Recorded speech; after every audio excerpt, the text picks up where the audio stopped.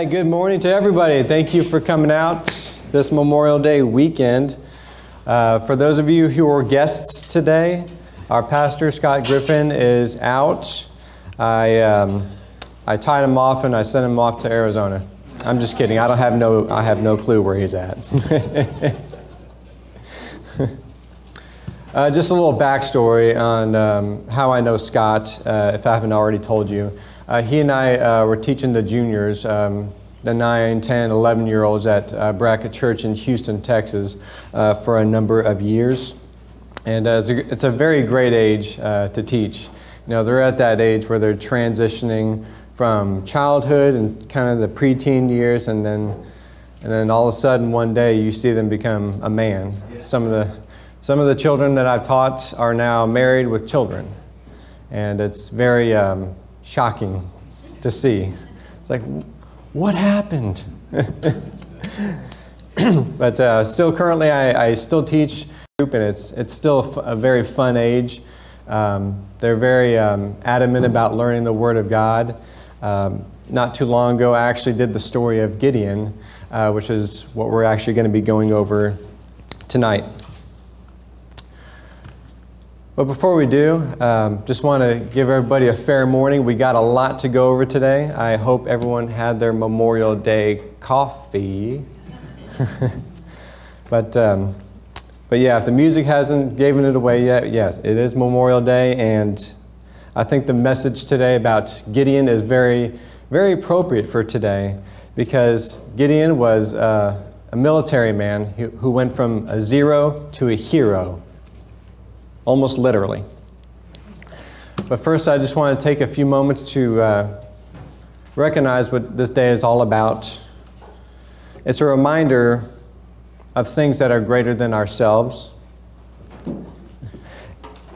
It's a reminder for things that are greater than ourselves, things that are greater than our material wealth, things greater than our personal belongings and our conveniences. Men and women who actually served in the military and the armed forces put their personal comforts aside to serve our country from enemies both foreign and domestic. They fought to protect our freedoms and our way of life. Now, we hear that word freedom a lot. And that word freedom carries with it a lot of responsibility. And as a matter of fact, true freedom comes with responsibility and obligation. It is the freedom to go to church, the freedom to succeed, even the freedom to fail without oppression from outside entities.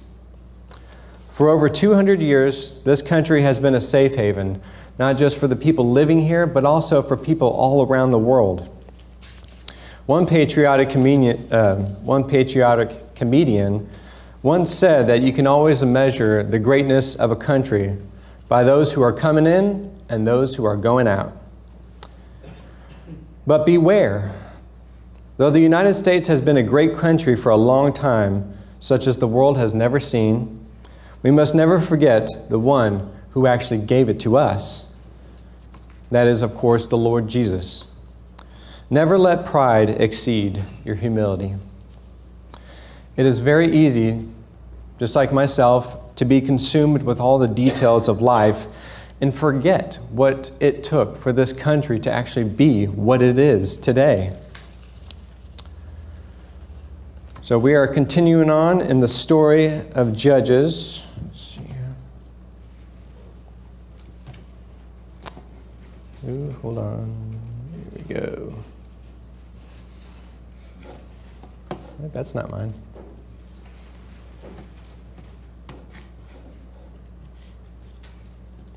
Give me just a few moments. There we go.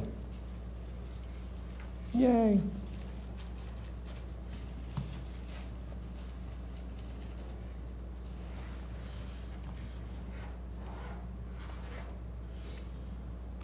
This is not my first time, I promise. There we go. There we go.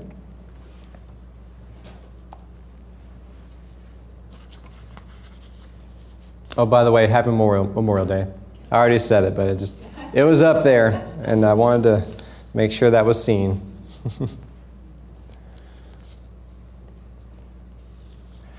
Before we start,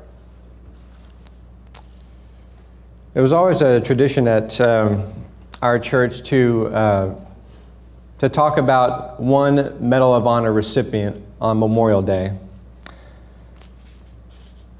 This one goes back to the 1940s. This is Army First Lieutenant Jack Treadwell. By spring of 1945, the end of World War II was imminent. The Allies had pushed into Germany, and that momentum may be what pushed Army First Lieutenant Jack Treadwell to single-handedly clear out 6 enemy bunkers and take 18 prisoners as his battalion hammered the Siegfried Line, Germany's last major defensive fortification. His action inspired his men and earned him the Medal of Honor. Treadwell was born in Ashland, Alabama in March 1919, but his family moved to Snyder, Oklahoma just a few years later. He graduated high school in 1937 and went to college for a year before enlisting in the Army in January 1941. He received a battlefield commission on March 23, 1944, after participating in the amphibious assault on Sicily in July 1943, and also Salerno in September 1943 in the Battle of Anzio. On March 18, 1945, a 25-year-old Treadwell found himself in the 45th Infantry Division commanding F Company near Niederwurzbach, Germany. His unit was pinned down from heavy fire and artillery at the base of a hill along the Siegfried Line, which consisted of interlocking trenches and concrete bunkers known as pillboxes. That's a funny name. After 8 soldiers were gunned down trying to attack a single point, Treadwell decided to clear a path for his company alone. Armed with a submachine gun and hand grenades, Treadwell pushed forward over the terrain, which offered no cover from the hail of gunfire coming his way. He fired at the tiny opening in the first pillbox and launched grenades into it. When he got close enough, he shoved his muzzle inside, forcing 4 Germans to surrender. A 5th was found dead inside. After sending those prisoners back to the American line, Treadwell continued on through an onslaught of gunfire to the next pillbox, where he did the exact same thing, even capturing the commander of that defensive position. That caused confusion and havoc among the ranks of the Germans, who continued to aim machine gun and sniper fire in his direction. But the lieutenant continued his whirlwind of assaults and took 4 more pillboxes. Treadwell's intensity inspired his men, who stormed after him and overwhelmed the rest of the Germans on the hillside. Their success drove a wedge into the Siegfried Line, making it possible for their battalion to take its objective. Treadwell faced impossible odds when he chose to charge the pillboxes alone, but he did it anyway. That bravery and selflessness vastly helped the Allied cause, and it earned him the Medal of Honor, which he received as a newly minted captain from President Harry Truman on September 14, 1945. By the end of World War II, he had taken part in 8 major campaigns with the 45th Infantry Division. Thought that was a pretty cool story. It always, when I read stories like that, it always kind of makes me reflect on just some of the petty things that we take for granted. Here we have small problems that go on at home, and meanwhile, gentlemen like this, who are very selfless, are throwing grenades into little pillboxes. And so it always just kind of reminds me that, my problems are always small compared to some of the problems like this gentleman faces. Very similar to what Gideon faced as well. All right.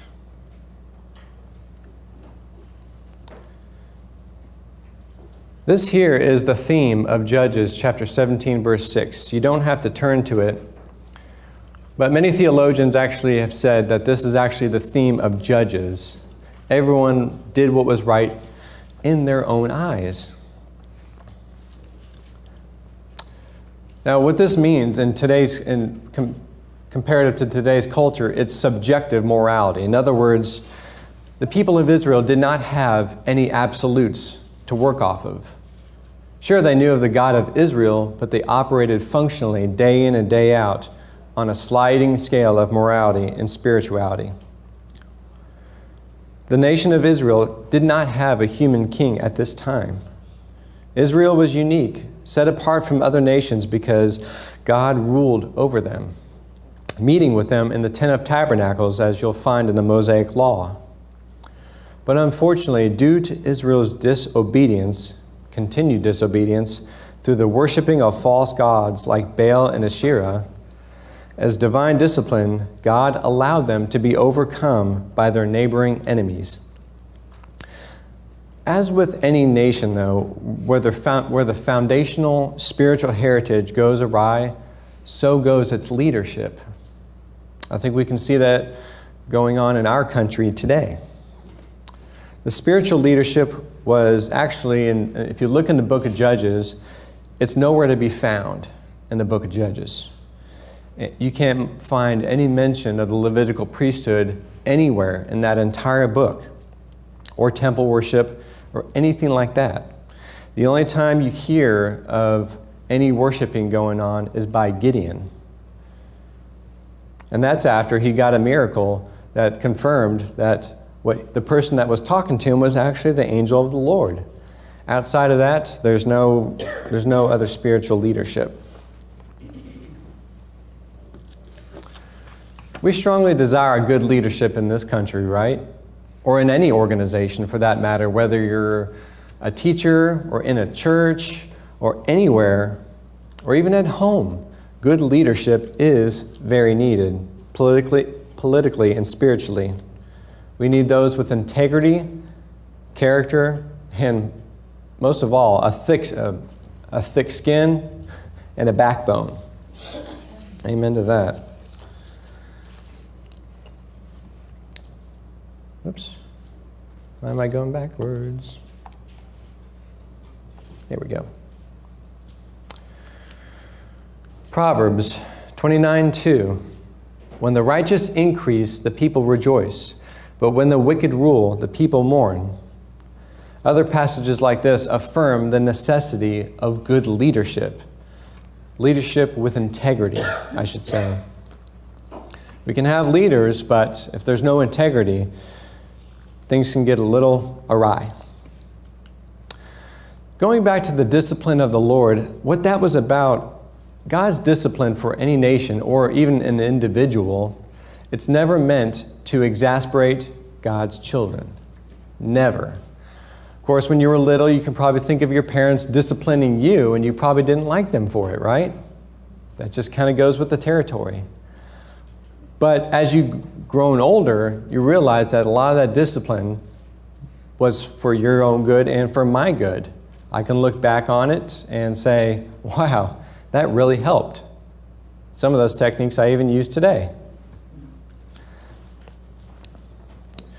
But that was God's way of getting their attention, to draw them back to them, to draw the Israelites back to God, because their hearts had been hardened. And God heard the cries of his people, and he had compassion on them. And he sent the judges of Israel to deliver them from their oppressors. While I don't have time to go into all the judges, because that would take several months, we're just going to focus on Gideon this morning. Before God empowers Gideon and his army to go out to war, to fight the Midianites, the Lord must first address the issues that are going on in his own backyard, at home, in his own soul. The next point is important for all of us.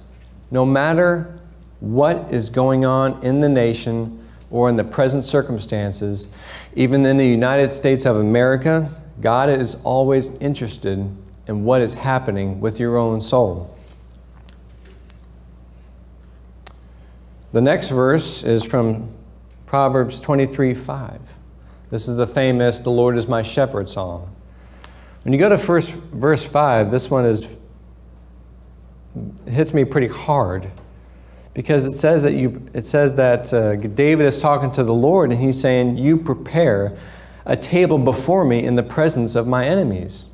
If you can picture that in your mind on a battlefield or surrounded by people that have it in for you, you picture the Lord coming to you, setting up a table, and having dinner. That's I don't know. There seems to be a lot of distractions if sitting down with the Lord Jesus Christ and you got enemies surrounding you, but that's how God works. Enemies can't stop him. Enemies can't stop your spiritual life. That's the whole point. So the Midianites, the Amalekites, and the people of the east came in and overpowered Israel as part of their divine discipline. Again, leadership was lacking in Israel at this time, and it was very rare to find a good man, or woman for that matter.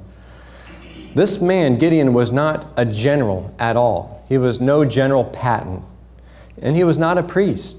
He was just regular old layman. He was like a water boy. But despite his lack of credentials, he was positive to the Word of God. And he had a willing heart to fight. But he had a hard time. Aside from his short resume, he couldn't reconcile how all the disaster that happened in Israel, he couldn't figure out how all the disaster happened. He couldn't reconcile that with the history of God's miraculous dealing with Israel to deliver them from Egypt. How is it possible to once be ruled by God and now overcome by enemies? How did that happen? Divine discipline. But the Lord was getting ready to tweak and update his worldview drastically. Gideon is going to get some leadership training, and he's going to get a crash course in it.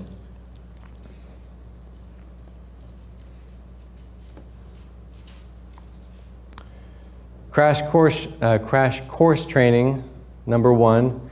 God is preparing Gideon to rise above the reality of his circumstances. We'll talk about what that means.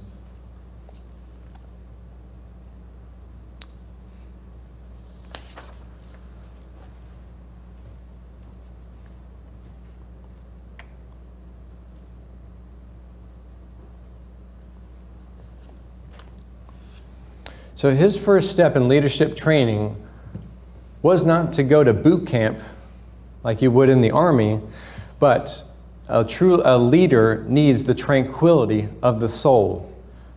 A leader needs to be stable in his own soul to have and get his emotions under control.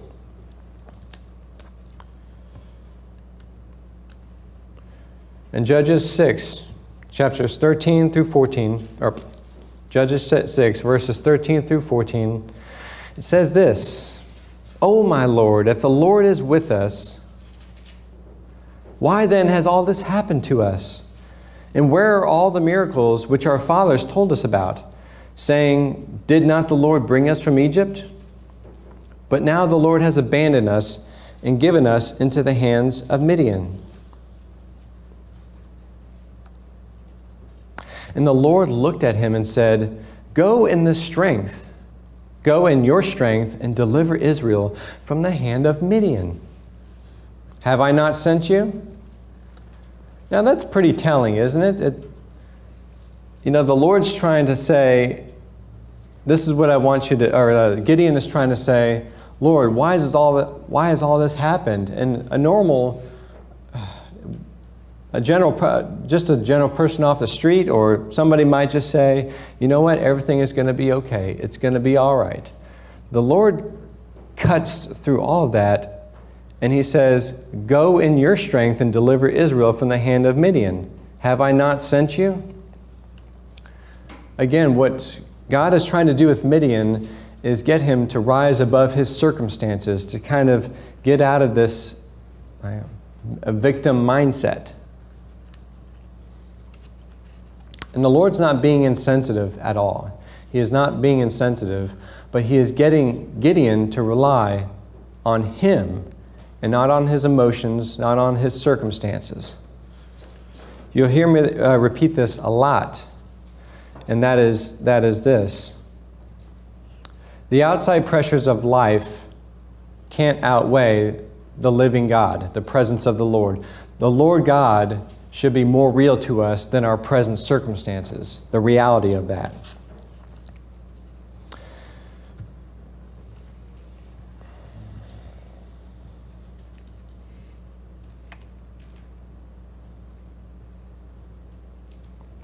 Gideon needed tranquility and stability of the soul if he is to lead others. Then Gideon built an altar there to the Lord and called it, "The Lord is Peace." I'm skipping some of the verses. I went over this on Wednesday. I don't think we'll have time to go review the whole section again of how we got to this point. But the Lord confirmed His authority, that the person that was speaking to Gideon was indeed the Lord God Himself. And this gave Gideon peace, peace of the soul. But also,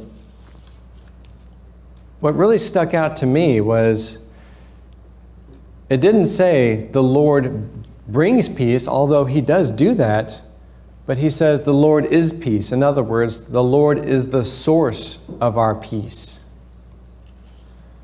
I think that's very telling and very important for us to remember, because sometimes we can find peace in the wrong places. Sometimes we try to find peace by getting a certain political party in power, then we'll have peace, right? And we can let our guard down.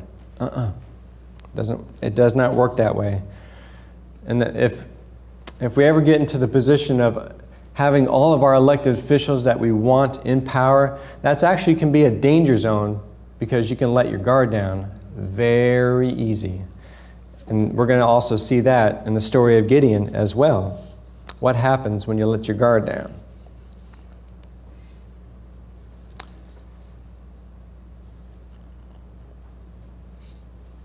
So again, the Lord just didn't bring Gideon into the war.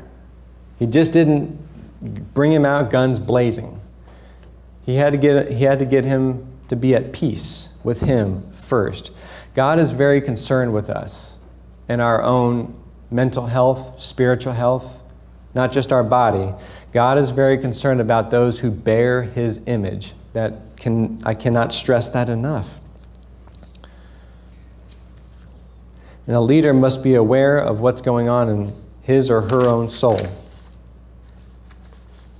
It's no different today, no different at all. What we see on the news and what we see in the streets today and what we see in society at large, that did not just happen overnight. It just kind of seems like society just came unglued, but that did not happen overnight. This was the fruit of something that started long ago. And if we really want to see peace or change in the United States of America, it starts with the gospel of peace. Not just peace for eternal life, that's the start of it. Knowing that we're saved and we're going to heaven, that's just the start. But the gospel is the means for the rest of our spiritual life that gives peace in our present circumstances, that gives peace for everything. So that's very important to remember. And that's even part of our armor that Pastor Griffin went over in great detail. Ephesians chapter 6, verse 15. You don't have to go there right now, since there's a big distance between Judges and Ephesians. Ephesians 6:15. And as shoes for your feet, having put on the readiness given by the gospel of peace. Good footwear is very critical, isn't it? Especially when you're playing football or soccer or in time of war. You got to wear those big boots, and you got to learn how to run in those boots. I watched a soccer player one time, a professional soccer player in England on TV, and he was joking around with his friend, and what they were trying to do is they were trying to play soccer in sandals. You ever tried to do that?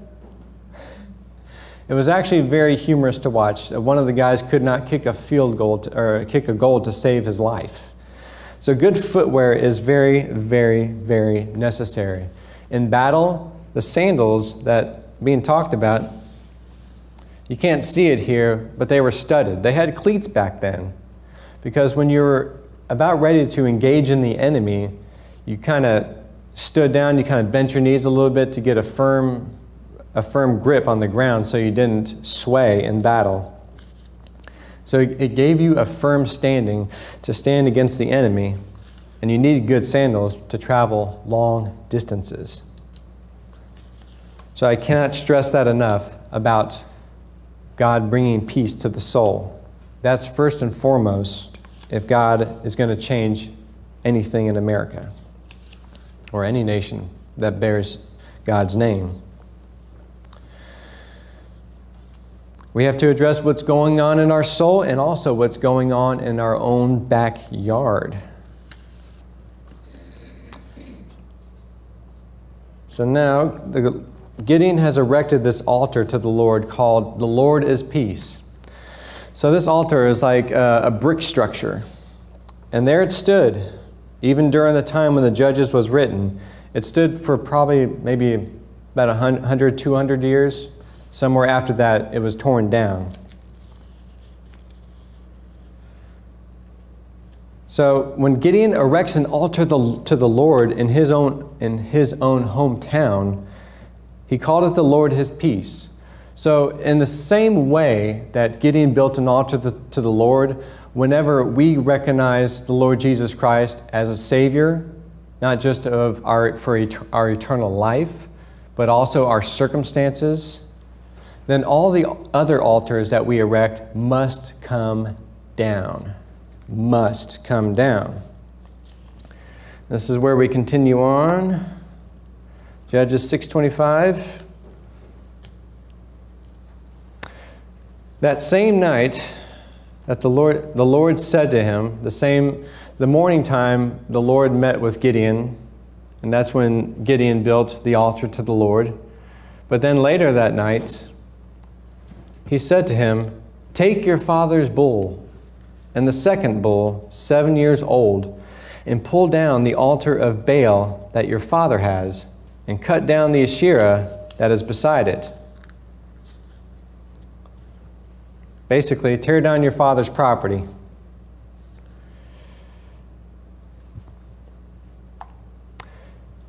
And then he goes on to say, "And build an altar to the Lord your God on the top of the stronghold here, with stones laid in due order." So he wants Gideon to build another altar. "Then take the second bull and offer it as a burnt offering with the wood of the Asherah that you cut down." And Gideon took Gideon took 10 men of his servants and did as the Lord had told him. But because he was too afraid of his family and the men of the town to do it by day, he did it by night. Just a couple of points here. If God is going to deliver a nation, He's going to do it His way, always. God is immutable. He does not change. The tearing down of the pagan altars was commanded by God even before the Israelites went into the promised land. You can write this down for reference, Exodus 34:1 and Deuteronomy 12:3. Point number 3, the Lord will not share His glory with any other false god at all. That's from Isaiah 48:11. You will not find one of those coexist stickers on the back of God's fiery chariot. You're not going to find it. To bring about change, you cannot whitewash the devil's world. To bring about change means going back to the very instructions that God instituted from the very beginning. Again, God doesn't change. Kind of reminds me of the story of Jonah. God wanted him to go to the Ninevites. Then Jonah went through all this trouble. He got into a lot of trouble and he just strayed from God's path. And then finally, after his little ordeal in the ocean with the big fish, God commanded the same thing again. He just repeated himself. He didn't tell him anything different. It's no different today. And that's good, isn't it? For God to not having to change what He's already commanded. And thank God He doesn't change, because we do a lot. If we fall off track with the Word of God, it's always best just to go back to the beginning. Nothing wrong with that, going back to the basics. Sometimes if you ever play professional basketball, or even college basketball or high school basketball, if your technique is a little sloppy, the coach is going to make you go back and run laps and do basics, same like football. Basics, nothing wrong with that. So this thing that God is getting Gideon to do, this is not just any side job. This is very intentional of the Lord. God is actually answering Gideon's question about why all this has happened to Israel. But He answers it not by saying, "Oh, Gideon, this is what happened, brother. Your people worshiping idols." He doesn't say that. God involves His people with the solution, always. It's no different today. And you notice that the Lord God never said to Gideon that, and I mentioned this earlier, that this is the reason why Israel is suffering. He doesn't say that. He just says, "I am with you, and this is what you got to do." The reality of God's presence had to be more real than the present circumstances. And that is why God is called the living God, because the living God assumes that God is living, that He is active, and He's here with us today, and that is true. All right, moving on to verse 28.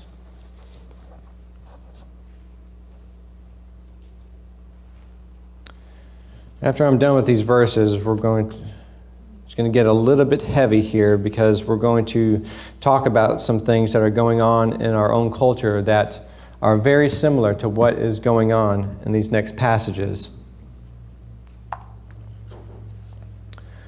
When the men of the town rose early in the morning, behold, the altar of Baal was broken down, and the Asherah beside it was cut down.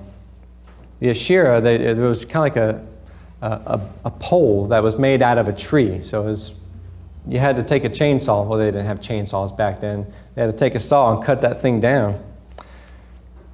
And the second bull was offered on the altar that had been built. That was actually part of the Mosaic law. And they said to one another, "Who has done this thing?" And after they had searched and inquired, they said, "Gideon, the son of Joash, has done this thing." I guess his 10 servants couldn't keep quiet. You can't keep something like that quiet when you tear something like that down. I'm surprised that his dad didn't wake up. Then the men of the town said to Joash, "Bring out your son, that he may die, for he has broken down the altar of Baal and cut down the Asherah beside it." That's pretty brazen for the town folk to come out and say, "Hey, Joash, get your son out of here. We want to execute him." That's really brazen. Of course, even though that Joash himself was involved in Baal worship, he wasn't having any of that. But Joash said to all who stood against him, "Will you contend for Baal, or will you save him? Whoever contends for him shall be put to death by morning. If he is God, let him contend for himself, because his altar has been broken down." Well, good job, Joash. Hats off to you. You're sticking up for your son. That's good. That's good. I think that Joash, whenever he found out about his statues, I think his conscience really got to him. He's like, "I shouldn't be doing this. My son did the right thing." So good for Joash. So if this nation is going to survive, that means that the spiritual strongholds that God's people have allowed to come in must be taken down. Not just the statue itself, but the spiritual strongholds that come with it, meaning the demonic influences. And we're going to get into that here shortly. God's people were forbidden to make any graven image that represents a false god, number one, and that includes making an image that is made to represent the God of Israel. Why was that a big deal? If I make a statue right now and I stick it right here and I say, "This is the Lord God of Israel who has delivered me," that's misrepresenting God.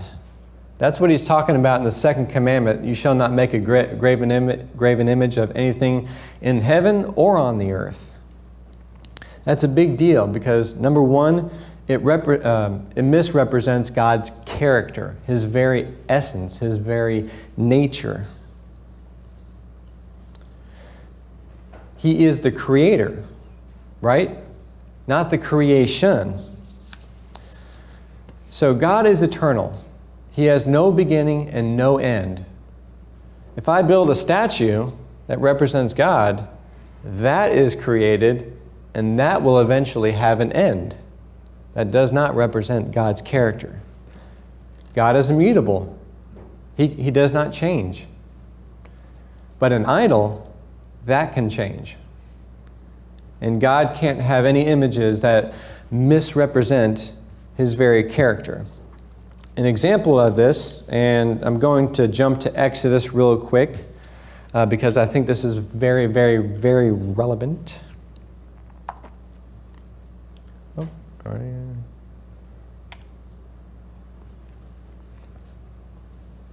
Remember that? The golden calf, Exodus 32, 4 through 5. So let's read what it says. So Aaron, whenever Moses was on top of the mountain getting the 10 Commandments from God, Aaron was down with all the people and they convinced him that he should make a god, a graven image. And Aaron, it says he, but it means Aaron, and he received from the gold from their hand and fashioned it with a graving tool and made a golden calf. And they said, "These are your gods, O Israel, who brought you up out of the land of Egypt." Uh-oh. There was no golden calf that brought them out of Egypt. Nope. So you probably know the story of what happened after that. I probably don't need to go into detail, but it wasn't pretty. Going back to the Baal idols and the Asherah poles that were torn down, and I mentioned this earlier, not only the physical presence had to be removed, but also the demonic influences or the possession of the individuals in the surrounding area had to be taken care of, because the presence of that idol meant a demonic presence that was associated with that idol. That's very important to recognize. So just thinking back to the time of Gideon when the Baal statue was taken down in the Asherah pole, what was going on? What kind of emotions did you see or hear? You heard fear. Gideon was afraid, right? Yeah, he knew the townspeople would get on him about that. He was very afraid, and he was very intimidated. Very intimidated. I mean, they were brazen enough to come to his dad's house and say, "Get your son out of here. We want to have a word with him." So there's fear, intimidation, and violence. Is this happening in the United States today? Yes, it is. And as a church, we have to be aware of it because we must bring those spiritual issues to the throne room of grace. And the church has to deplatform these strongholds. We can't just ignore it. And we're going to get into detail, a couple of examples of what it is I'm talking about. And again, what I'm about to go into is just the spiritual aspect. I don't want to get into the political aspect or anything like that. I just want to focus on the spiritual side of it.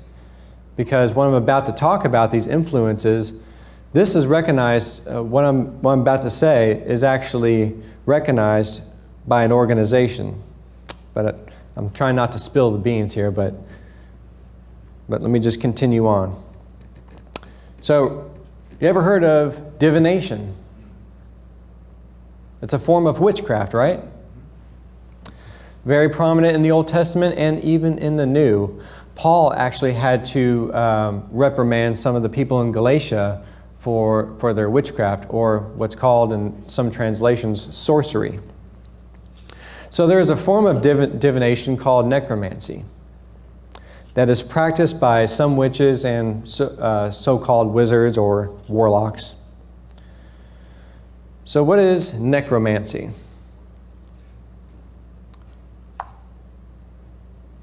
I'm getting to my point here, just bear with me. So necromancy is the supposed practice of communicating with the dead, especially in order to predict the future or obtain some hidden knowledge or skill. This is sometimes referred to as black magic.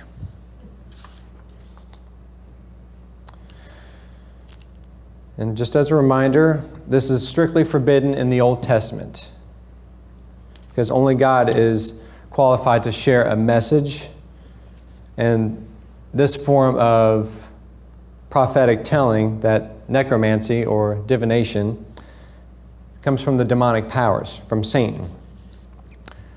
Now, next, I'm going to share with you a quote from a certain organization. Again, not focused on the political aspects, although it can spill over into that. We're not just a social justice movement. This is a spiritual movement. We've become very intimate with the spirits that we call on regularly. The co-founder goes on to say that it is literally almost resurrecting the spirits so they can work through us to get the work that we need to get done. This person is calling on spiritual powers, spiritual help, by way of necromancy or divination. What organization? BLM. BLM. This is advertised. This is not hidden. It's out there. So there's pagan spiritual practices that are being used to influence America, to influence our leaders, to influence families by fear, intimidation. Again, very similar to what's going on with Gideon right here. There's a stronghold. But I'll try to be as neutral as possible, regardless of what you think of this organization. That's beside the point. Whether you think they're as gentle as sheep or ravenous as wolves or anything in between, anytime that we invoke a spirit by way of necromancy or some form of divination, we're calling on the demonic power. Period. And nothing good can ever come of that. I don't care what organization it is. If they're the sweetest and the most nicest organization that has ever come up to you and just showered you with love, but uses witchcraft, that's a wolf in sheep's clothing. God does not work like that. And unfortunately, there's some churches that embrace this. And by association, there's that association with witchcraft. Not to say that a church has practiced the witchcraft itself, but there is that influence. The point is, we need to keep it in prayer. Period. And defeat it on the spiritual battleground.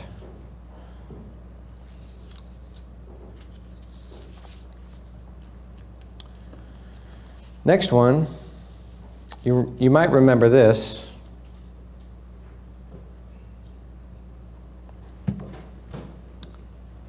Again, this is very relevant to what we're talking about today. So, on January 3rd, 2021, Congress opened up with their first session with a prayer. And at the very end, this congressman invoked a certain name. We ask it in the name of the monotheistic God, Brahma, and a God known by many names by different faiths, Amen and a woman. Now that last part, Amen and a woman, that's kind of like a play on words. The internet had so much fun with that. But that wasn't really the part that really stuck out to me. It was the part that came before that. Who's Brahma? It's a pagan Indian god, the god of destruction. But it's supposed to be this overarching big god that's out there.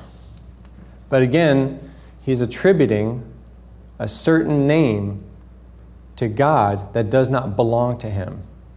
That's like the equivalent of a graven image, because you're ascribing to him a name or a characteristic that does not belong to him. By the way, Brahma is not monotheistic, it's polytheistic. Again, this is just to keep it in prayer, because if we don't attack it, if we don't go after it, I shouldn't say we, God goes after it. We don't have that power. But we have to meet it on the spiritual forefront first.